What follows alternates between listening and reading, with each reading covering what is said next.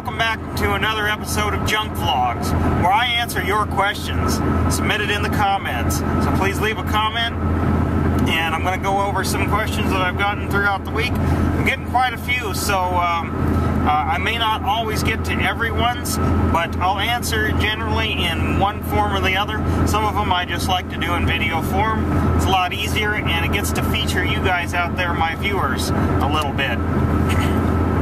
So we'll start off with this first one. It's not really a question, just a nice comment I thought I'd read. I get ones like this all the time, but I still mostly get questions. It's from the FLB Club. Nice video, chock full of good info. You've obviously extremely knowledgeable about this stuff. Good carb info too. Well, I thank you. I mean, that's why I've done this, why I started it up. Because there's a lot of people out there that, you know, you just do an internet search on something that you're having troubles with, and you're going to get a lot of results. Well, I like to engage with my viewers and try to give some information that's tailored to their exact situation and stuff that could help anybody else that might be watching. Alright, the next one is from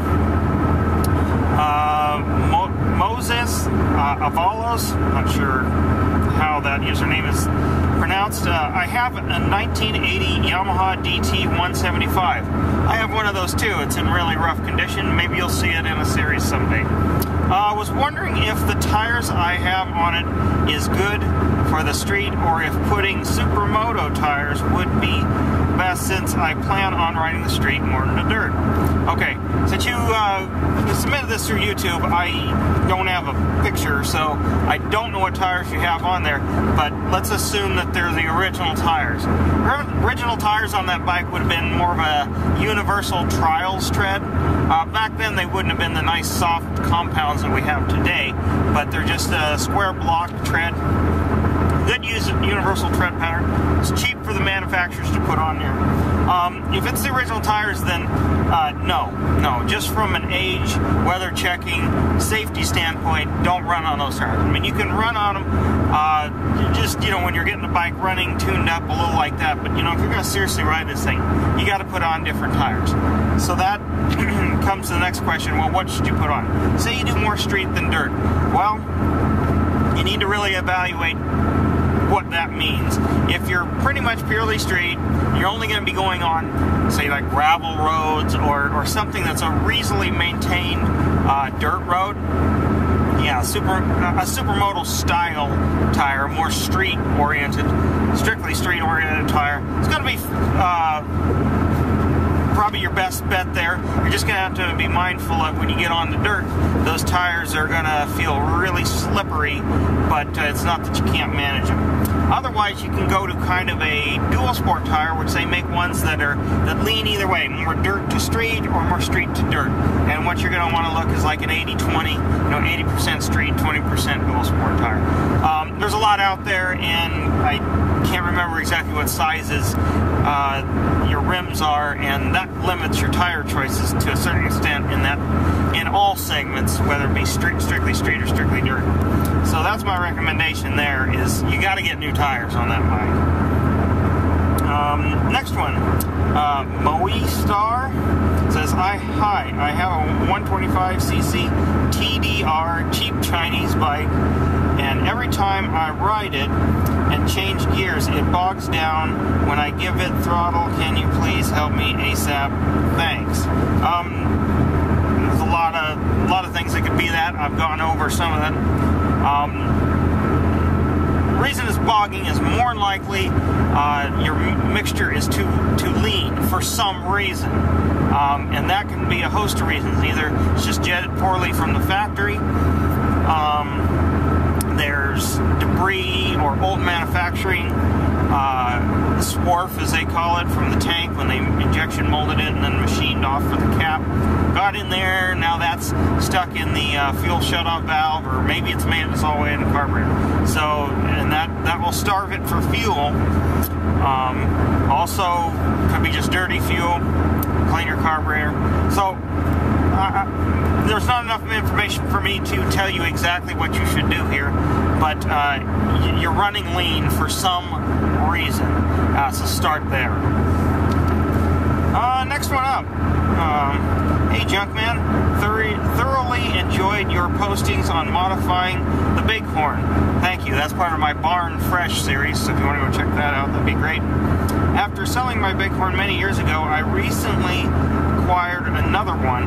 I've spent some time and research modifying it, as wondering if you could shed some light on the results. My mods include single plug head, proper squish band install, and clearance to piston, cleaned up the exhaust transfer ports,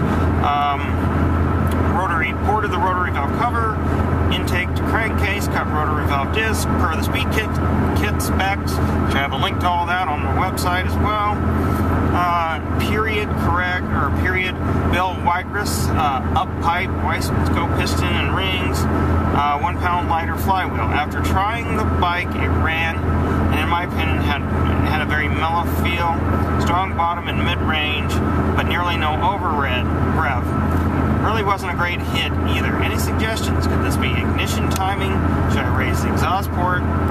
Jetting is fairly close to stock, and bike seems to pull clean. Thanks for the hours of entertainment on your write-ups. Any help would be appreciated. Okay, well, you got a good thing going there. You've already done almost everything. I'll just say in general, by nature, the rotary valve engine is not going to be a high rever anyways, or it's primarily designed around low to mid range, kind of to give that two-stroke a stump pulling torque versus a piston cord or a reed valve machine of the similar era. So that's just something inherent to the engine design. Yes, you could raise the exhaust port. That's in the speed kit specs, so you could do that or have that done. That's going to help a little bit. You can also lighten the flywheel more, or get the F81M button mag, they call it. Those are hard to find, but I guess they're out there, I've heard. I don't have one, but that would lighten the flywheel even more. That'll help you get some more top-end rev, but you're going to lose a little bit of tractable power down low with that, just because you don't have that inertia from the flywheel there if you go any lighter.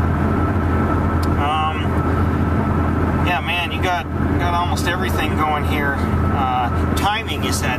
Well, Speed Kit says leave the timing alone. However, I've heard you can advance it just like a millimeter or so. That might help, but with the over rev, but you'll sacrifice something on the low end, especially idle quality, and it could detonate even though you've had the proper head work done, which helps a lot when it does get hot. So yeah, there's not a good way other than really lightening up that crankshaft, but like I said, it's a give and a take.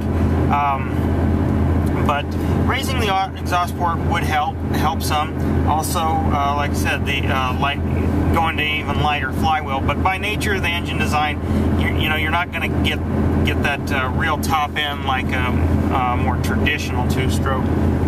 Hit as well. That's the thing. The rotary valve, because you are able to control that intake timing and totally close off the crankcase versus other two-stroke designs, that takes away the hit, and you're kind of wanting to take away the hit because that makes the bike easier to ride. Easier to ride, more manageable power, the faster you can go. Because if you have a hit, like let's say, for example, a YZ490 is known for a very, very narrow power band. If you can stay within that, bike's great. Anything outside of that, it runs terrible, and you're just slowing down. And without extensive modifications to kind of adjust some things, that bike is really difficult to ride quickly. Whereas the rotary valve engine with that nice mellow power band, especially how you've modified it, makes the bike really easy to ride. So that's the rest of the questions I have for this video. So if you have a question or just want to know a little bit more about me or my channel or something, Leave a comment below, like this video, subscribe, share it around, and let's put a keyword in here so I know you made it to the end of this probably kind of long video. I'm out here in the flatlands on I-76 at the moment, so let's put I-76, and then I'll know you got to the end of this video. And thanks for watching.